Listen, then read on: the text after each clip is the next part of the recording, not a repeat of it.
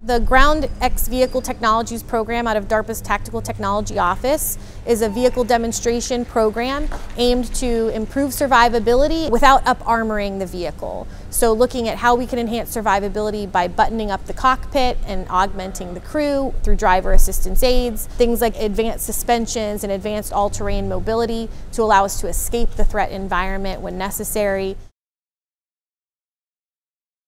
Raytheon BBN's Virtual Perspectives Augmenting Natural Experience fuses data from multiple vehicle-mounted video and LiDAR cameras to create a real-time 3D model of the vehicle and its nearby surroundings. In a final Phase 2 demonstration, drivers and commanders in a windowless recreational vehicle successfully switched among multiple virtual perspectives to accurately maneuver the vehicle and detect targets of interest during both low and high-speed travel. Carnegie Mellon University's National Robotics and Engineering Center's Off-Road Crew Augmentation provides a real-time driver's aid in a closed cockpit to enhance driver mobility and situational awareness. Using onboard path planning and driving cues, ORCA provides a technology demonstration to predict in real time the safest and fastest route and, when necessary, enable a vehicle to drive itself off-road, even around obstacles. Enhanced 360-degree awareness with virtual windows from Honeywell International demonstrated its windowless cockpit in an all-terrain vehicle with an opaque canopy. The 3D near-to-eye goggles, optical head tracker, and wraparound active window display screens provide real-time, high-resolution views outside the vehicle. This enhances characteristics such as terrain depth detection and reduces driver nausea. Kinetics electric in-hub wheel motor.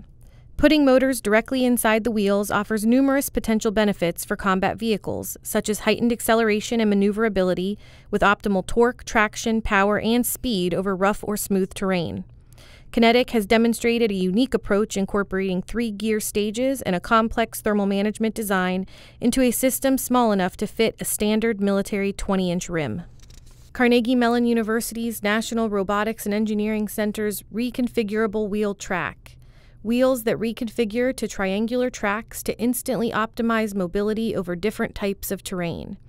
RWTs can change from wheel to track and back again within 2 seconds while the vehicle is in motion. Wheels permit fast travel on hard surfaces, while tracks perform better on soft surfaces, for instant improvements to tactical mobility and maneuverability on diverse terrains.